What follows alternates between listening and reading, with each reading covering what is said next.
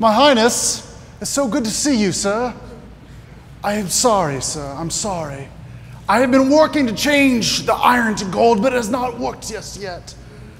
I know we met a fortnight ago. Or was it a night ago in the fort? I don't know what it was. And you said you would have my head. I'm sorry, sire. I'm useful to you. I'm wise. May I pose a story or a question to you, sire? Who in the eyes of God has more worth? Is it the pauper who is small means? Is it the Lord who is moderate means? Or is it a king such as yours, sir, who has large means, if you know what I mean, sir? Gold.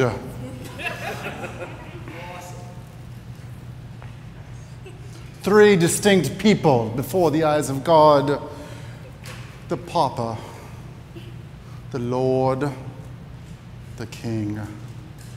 And I pose this to you because in the eyes of God,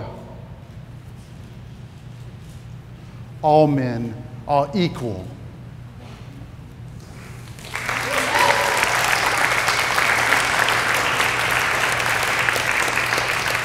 Because it is written, the race is not to the swift, nor the battle to the strong, nor the bread to the wise, because time and chance happeneth to them all. These unique fellows may be unique on the earth. They are all separate and equal, sire.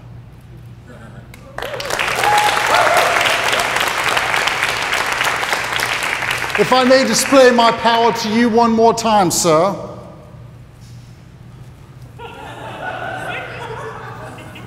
Sir, did you see? You weren't supposed to see that, sir. I'm powerful. There's no trickery here. I promise, no trickery. That's for something later. Excuse me, sir. Excuse me.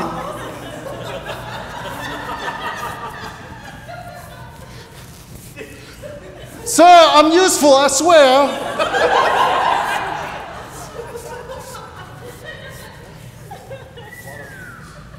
A lot of means, yes, sir.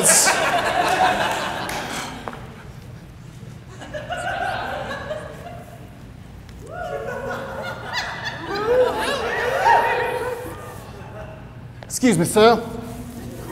Just one moment. I'll be right with you.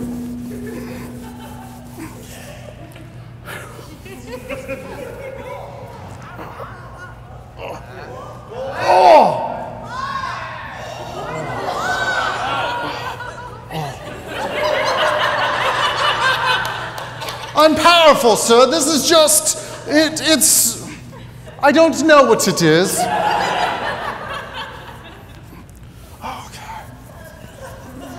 Ow. The burn of the rope and the crowning jewels, sir. Right.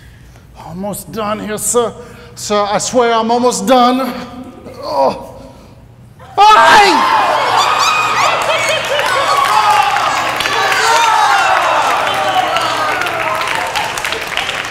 Is there a draft? Sir, I swear I'm useful. Please, not the head, I'm attached. I've been attached for 30 years, I swear. Let me tell you a story of how I came into your court.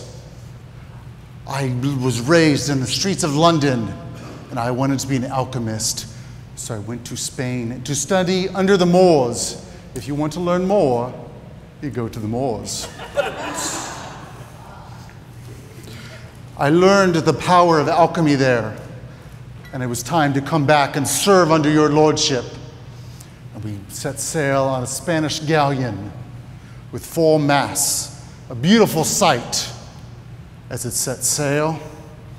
But as we hit the Atlantic, a storm came up. The rigging was torn from the sails.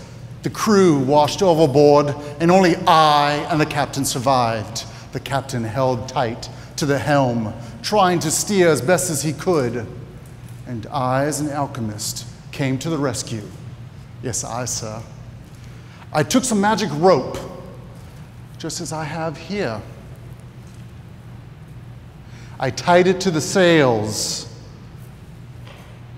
I tied it to the sail over here, and I tied it to the sail over here. And I was able to control the entire mass by these two ropes. As I pulled on this rope, the sail would come up.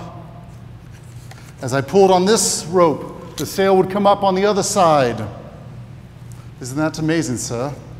I'd pull on this rope, it would come up. Pull on this rope. We were able to sail quite well despite the storm. Do you believe me, sir? Some people might not. They might think this is trickery. The rope goes through the stick, over to this stick, and back down. I don't think so. No, definitely not. Definitely not. See? Works just fine. And this is what I did during that storm. I was a brave man. Not only of magical means, but also bravery. Some people might think that the rope goes from here to the back and up front. Nope. Sure doesn't. All right, I will prove it to you. That's what I said. The only thing that you must be careful of is to pull the right cord. Because if you start pulling the wrong cord, then things start going haywire.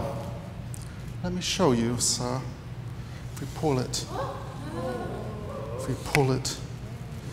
And then you're able to fix it, just like this, sir. Just like this. But if you pull both cords, you don't want to do that because you break the damn sticks. Damn!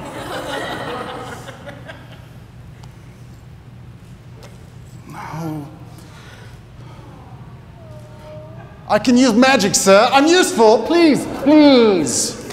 Do you know how you fix them? You just wind them up. Just wind them up, wind them up. And there you go, sir.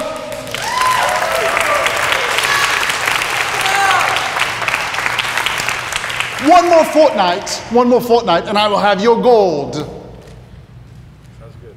Thank you, sire.